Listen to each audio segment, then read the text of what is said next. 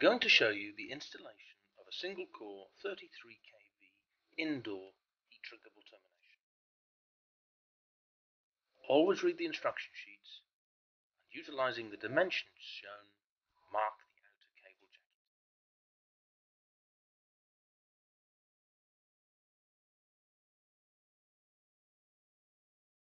Using a suitable tool, remove the outer cable jacket as shown.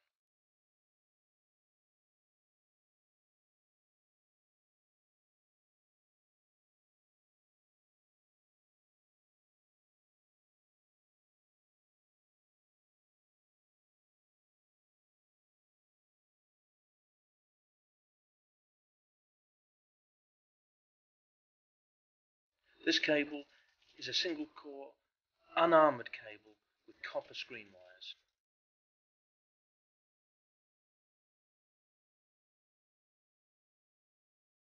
The cable shown is a non-armoured Xlpe cable with copper screen wires. If armoured with aluminium wire armours, the copper tape screen will be present rather than copper wire screen. Bend these back out of the way.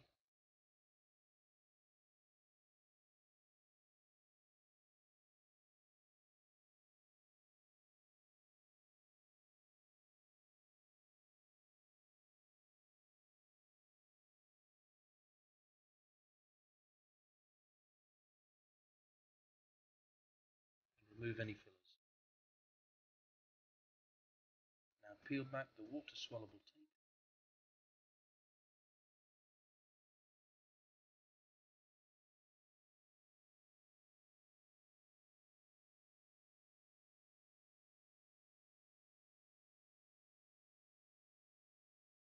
And mark out the end of screen cut. This is a bonded semiconductive screen, so we'll be utilizing a tool to shave this conductive layer. There's no need to use glass for this. Tools are available.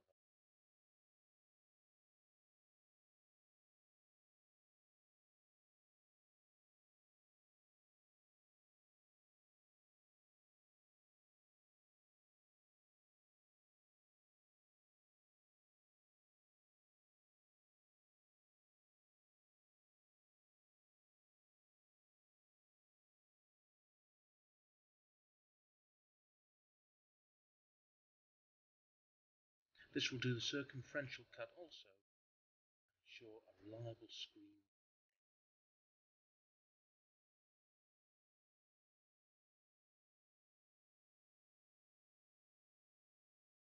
Clean the primary insulation and make sure all carbon deposits are eliminated.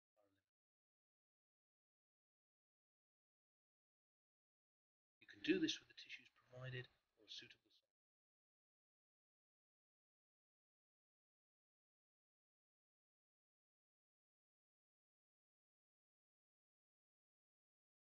Now, stretching to a thin layer, apply the yellow stress mastic tape overlapping onto the primary insulation by approximately 10 millimeters and onto the semiconductive layer by about 20.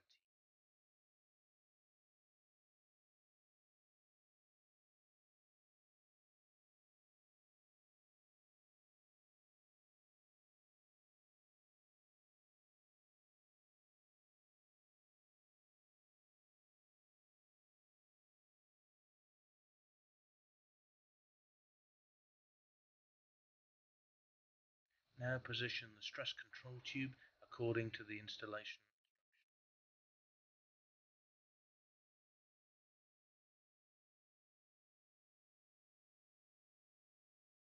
With a suitable heat source, start shrinking all around the tube until it's fully recovered and wrinkle-free.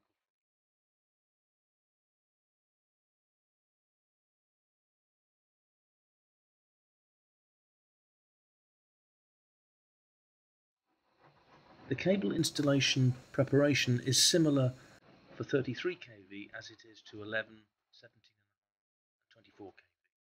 Just the component size and length differ.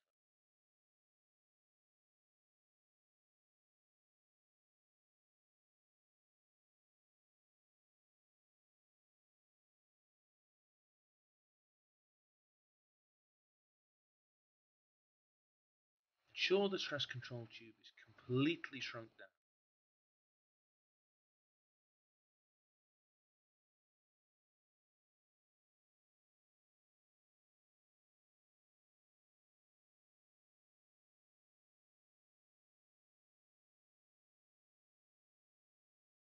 Mark the insulation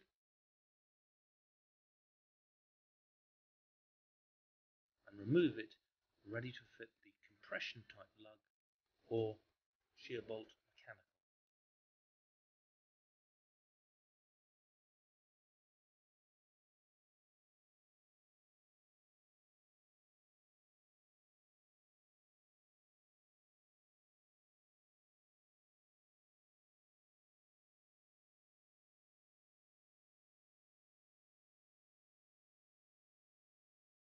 Now apply red mastic sealing tape to the cable jacket.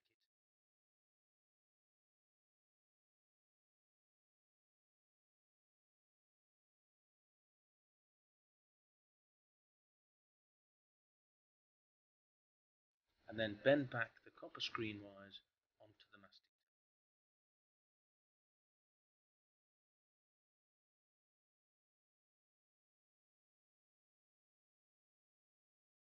Once this is done, apply further red mastic tape over the top of the screen wires so that we get a good moisture seal as the anti-track tube is fitted.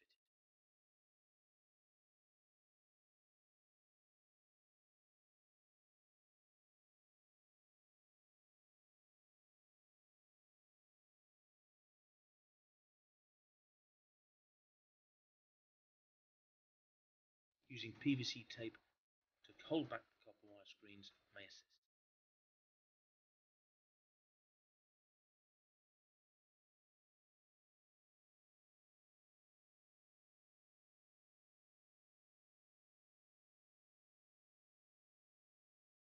After applying the same red mastic tape to the lug barrel, take the anti-track tube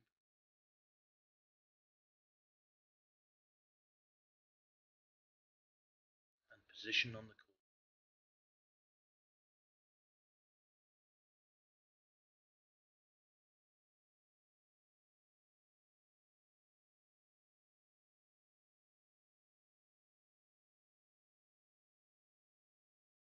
There's no need for a lug seal on this type of termination, but if you wish to fit one, ensure you have a mastic red sealant tape applied underneath the lug seal so as moisture cannot get underneath and cause tracking.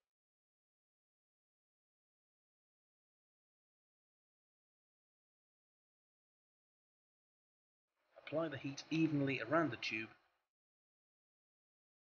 work your way up.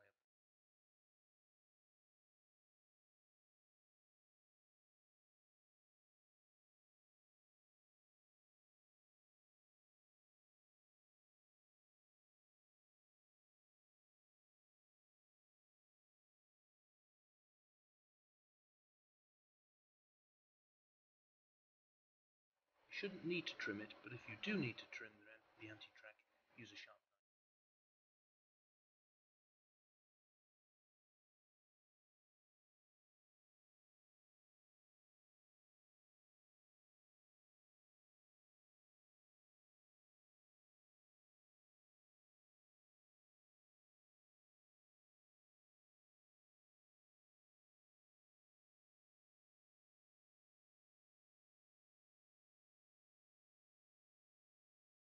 As this is a single core 33 kV indoor type termination, one anti-track rain shed will be fitted.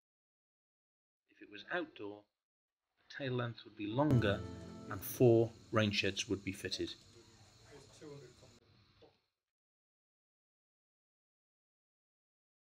Position this according to the instruction sheet. The collar of the rain shed, again in an even manner,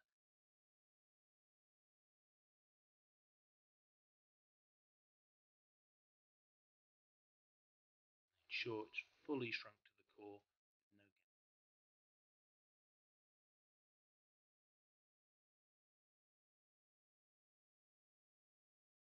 Now quite often Rain sheds are fitted onto a cable termination before the cable is installed up onto the pole or drop wires.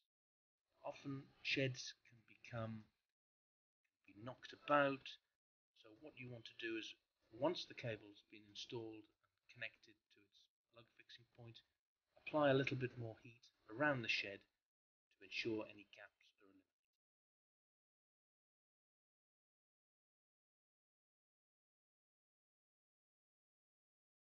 And if you've used any PVC tape on the core for phase identification, please remove this now. Carbon deposits can get underneath and will track over time.